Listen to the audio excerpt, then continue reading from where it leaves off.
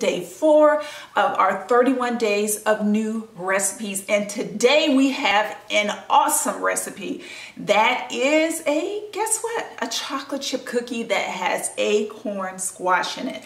You'll have a serving of vegetables in this cookie if you follow the recipe. Started with the recipe.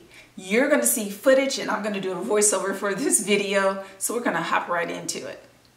Here are the ingredients that I use in the acorn chocolate chip cookie recipe. 2 cups of all-purpose flour, 1 teaspoon of baking powder, 3/4 of a teaspoon of baking soda, 1/2 teaspoon of kosher salt, 1.5 cups of milk chocolate chips, or you can use dark chocolate, whatever your palate desires. Remember, make this recipe your recipe.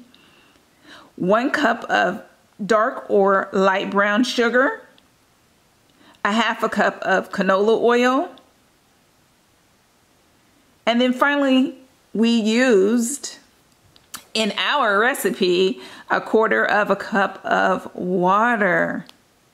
And so those are the ingredients, and I will see you on the other side with the finished product. I'm super excited. I know you will be too. Now, and I already had a batch of dough that was already made, and I went ahead and baked it off. I'll insert pictures of either over here or over here, but I am going to eat my very tender cookie. Look at that. Doesn't that look good? I'm gonna eat this and break off a piece of it. Actually, I'm gonna take a bite. This is so good. Jesus be offense. This is so good. I'm gonna wash it down with some oat milk. If you haven't tried oat milk, do try it. It is very, very good.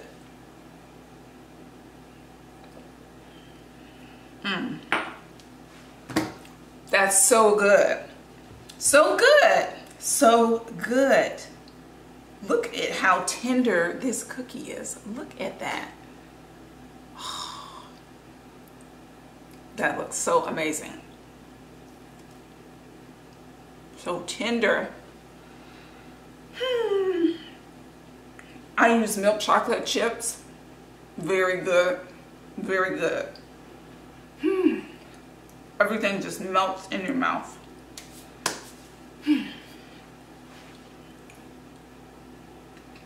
So that does it for today's recipe, our chocolate chip acorn squash cookies that are amazing.